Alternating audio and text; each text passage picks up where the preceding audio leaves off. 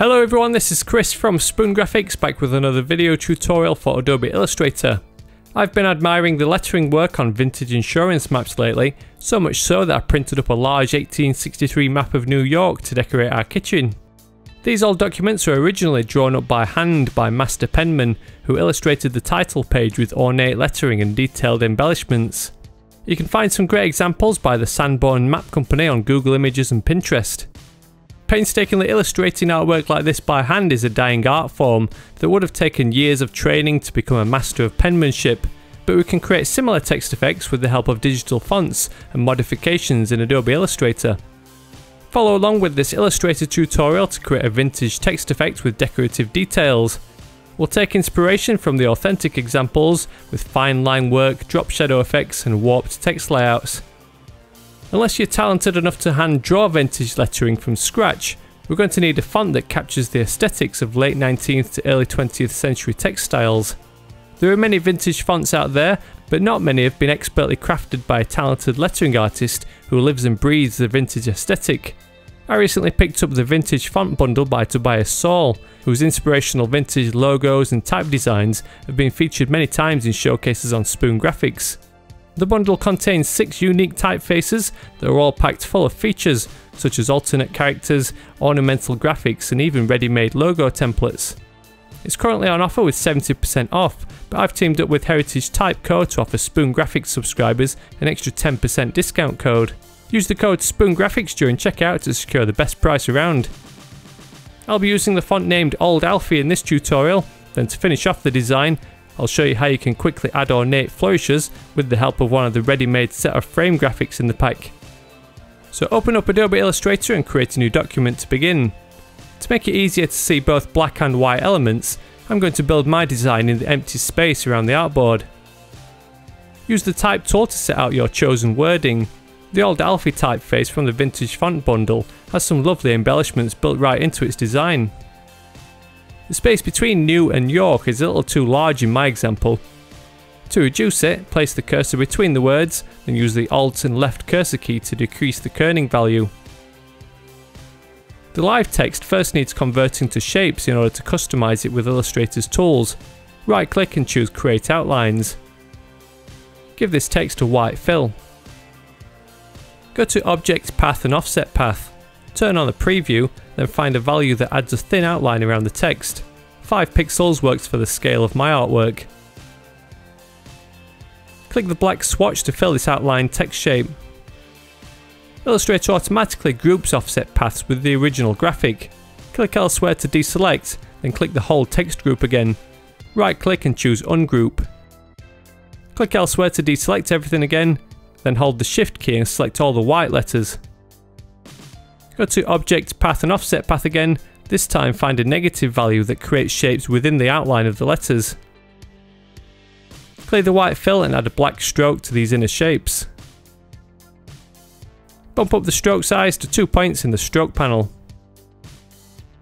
While these shapes are all selected, go to Object, Compound Path and Make, which will prepare them for an upcoming step. Select the line tool, then hold Shift and draw a straight line underneath the main text. Give it a weight of 3 points. Draw another line, or Alt and drag this path with the Move tool to create a copy at the top of the text. Reduce this line's stroke weight to 0.75 points. Hold Shift and select both lines, then go to Object, Blend and Make. Zoom in so you can see the letters up close, then head back to Object, Blend and Blend options. Set the spacing to specified steps, then with the preview enabled, alter the number to create a series of tightly spaced lines. This blend element needs converting to regular shapes. Go to Objects and Expand, which will first convert the blend effect to a series of strokes. Expand again, which will then convert the strokes into rectangular shapes. Right click and choose Ungroup, then go to Object, Compound Path and Make. The step of creating a compound path of both these lines and the text shapes just makes sure they play nicely when trimmed with the pathfinder. We need to make a copy of the inner text shapes, so zoom right in and carefully click one of the outlines to select them all. Go to Edit and Copy, then Edit and Paste in front. Shift and click the lines to add them to the selection. Then in the Pathfinder panel, choose Intersect. The inner lines shapes will still be copied in the clipboard, so add another set with the Edit and Paste in Front menu. Switch the stroke for a fill, then copy and paste another set of black shapes. Nudge this new copy down and right with the keyboard cursor keys.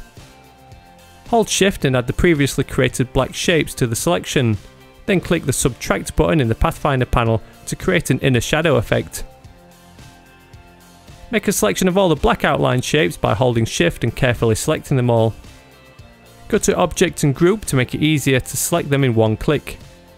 This might affect the stacking order, so right click and choose Arrange Send to Back. Copy these elements, then choose Paste in Back.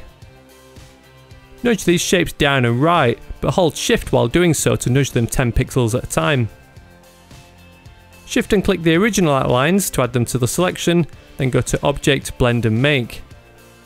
Head straight back to the blend options again and set it up with specified steps. This time use a high value that makes it look like a smooth transition between the two shapes. Go to Object and Expand to convert this blend into hundreds of individual shapes layered on top of each other. Merge them all into one outline using the Pathfinder's Unite button. Zoom out, then use the Line tool to draw a 45-degree diagonal line that is long enough to cover the text. Set the stroke to 2 points, then position another diagonal line on the other side of the text. Select both shapes and create a blend. Under the blend options, set up the steps to create a series of evenly spaced lines. Follow the procedure of converting this blend element by going to Objects and Expand twice, ungroup, then create a compound path. This time we need a copy of the text outlines, so zoom in and carefully select it between the gaps in the diagonal lines. Copy and paste in front. Add the diagonal lines to the selection, then click Intersect in the Pathfinder panel. Nudge these trimmed lines down and right to extend the drop shadow with a hatch shading effect similar to the techniques drawn by hand on the original pieces. Right click and choose Arrange and Send to Back so the diagonal lines don't overlap the text. Draw a selection around everything with the Move tool, then go to Object, Envelope Distort, Make with Warp. Choose Rise from the drop down and configure the bend to around 20%. Expand to permanently apply this envelope distort effect. That's the main text effect portion of the tutorial complete, but if you went ahead and purchased the vintage font bundle to follow along with the same old Alfie font, I wanted to show you how you could make use of the ready-made graphics to further decorate your vintage text. Open up the Frames document under the Ornaments and Elements section. Here you'll find loads of detailed graphics that would take ages to draw manually, but you might be able to find one that happens to suit the length of your wording. Copy and paste one into your working document. We need a different envelope distort value to match the ready-made frame, plus the hatch shading doesn't work well, so a quick undo reverts those last two steps. Right click the frame and choose Ungroup. As nice as they are, I didn't want the flower graphics, so they were deleted. Select all the parts that make up the main text effect and make a group so it can be easily selected with one click. Then scale and position the text within the frame. Right click and choose Arrange, Bring to Front. Go to Object, Envelope Distort, Make with Warp and configure a new rise effect that matches the angles of the frame layout. 30 degrees seems to work. Expand this envelope distortion to convert the text back into editable shapes. Select the main portion of the frame and change the fill to black. Click the remaining elements and fill those black too. The circular element is a trickier piece that overlaps other elements. Bring this item to the front using the Arrange menu so it sits on top of the text. Give these lighter yellow areas a white fill, or use the Shape Builder tool to remove them completely by selecting everything and then clicking while holding the Alt key. Be warned though, this soon starts getting CPU intensive because of the thousands of points that make up the detailed paths within the text outline. Let's create another similar text effect for the date to fit inside the circle. Create a text element for 1895 in the same old Alfie font, then convert it to outlines. Add an offset path to create a thin outline of 1 pixel, and give it a white fill. Deselect and reselect again to select the group, then right click and choose Ungroup. You can now select each individual letter in order to add another offset path, this time a negative value to add some decorative shapes inside the text. Give these inner shapes a white fill. You can build up drop shadow effects by making copies of the main outline and nudging them to offset each one a little further. Alternating the fill between black and white adds a cool effect. Group all the elements that make up the text, then position it centrally within the circular element. Existing ornaments from the frame can be used to add decoration to this area. Ungroup the objects first, then copy and paste one of the graphics. Change the fill to white, then scale and position it into place. We can use the same technique of adding blended lines to decorate the text to customize the frame to help tie them together. Draw a short vertical line, then make a duplicate of the other side of the text. Create a blend between them with tightly spaced lines. Alt and drag a copy of the blend over the horizontal bar within the frame. We want to save a set of blended lines for the curved part of the frame. Follow the procedure to convert the blend by expanding twice, ungroup and create a compound path. Deselect the lines, then zoom in and select the bar shape. It might be necessary to ungroup to select just this particular item. Right click and choose Arrange, Bring to Front to place it on top of the lines.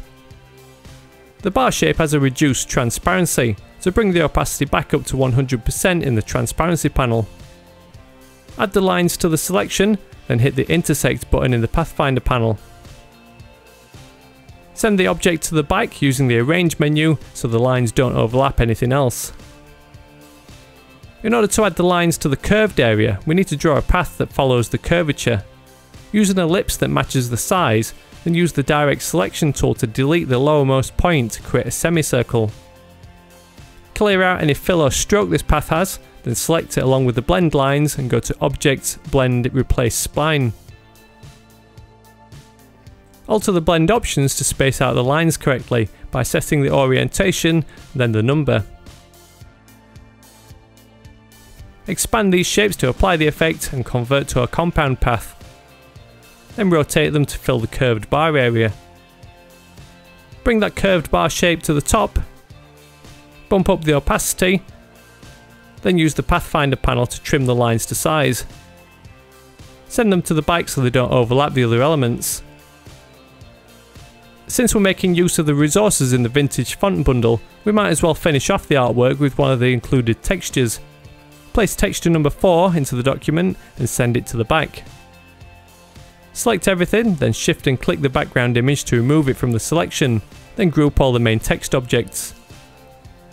Set the blending mode to multiply at 90% opacity to allow the paper texture to begin showing through the artwork slightly.